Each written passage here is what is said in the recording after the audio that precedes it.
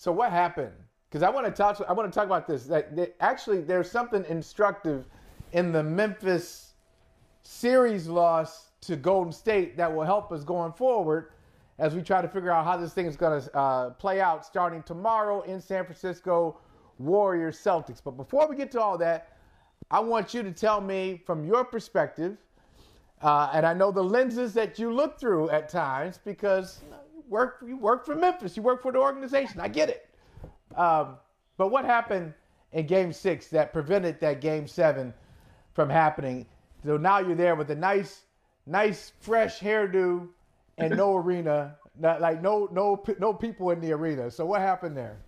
Okay, so what happened in Game 6, let's not forget we did not have Ja Morant. And yes, I know on the show I told you guys that with this group, what we do have is we have that next man up mentality. And so we're accustomed to seeing the next guy come up. But I will say for Golden State, you have to give credit to them. I wasn't shocked that they put on the performance that they did have. But what happened in Game 6 was Klay Thompson.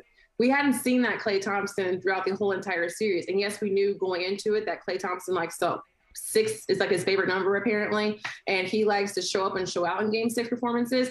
But Klay Thompson was like the difference maker for the Golden State Warriors. And what you saw is the Golden State, they showed that they've been here before. They have that experience. They showed that they're the vets in the league who, yes, can make it to the NBA Finals for the 6th time in 8 years. Meanwhile, while the Grizzlies, we just have a few holes to figure out. And I do think that if we were like a fully healthy team, especially without our star, it probably would have been a little different and we could have probably taken it to a Game 7 situation. See, this is something. This is just really fun. Because when we talk to you, you ain't mentioned Ja Morant. Yeah, I brought that up. And you and Michael Smith, I'm going to call you both out. He's not here to defend himself, so what? Come to work and you can defend yourself. So you and Michael Smith, like, oh, Memphis has got momentum. Golden State is in trouble. I'm like, well, wait a minute. They don't have Ja Morant. They don't have their best player. They're going to San Francisco. They're down 3-2. How are they in trouble? Y'all didn't want to hear it. And so you lose Game 6, close game, well contested, well played, all that. And now we're going to talk about Ja Morant. That's interesting.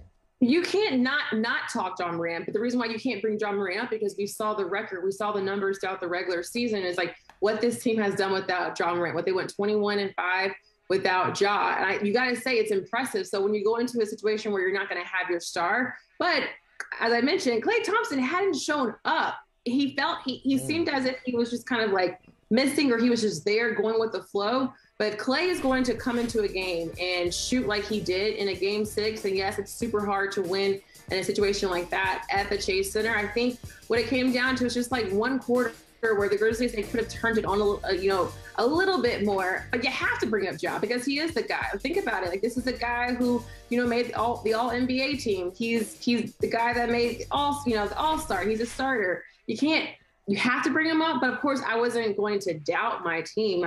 One thing about me, and I told you guys this, I am a Memphian. And I don't go up and down with it. I've been a Grizzlies fan. I work for the team now, but I'm going to stick with my guys. And I trusted them. I had faith that the team could have done it.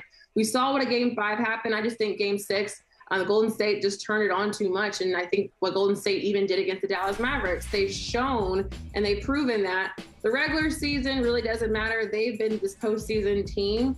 And the Grizzlies are taking note. We've taken note, and don't you worry, Michael. Okay. Bring me back on next year. Bring me back on next year because it's going to be a different story.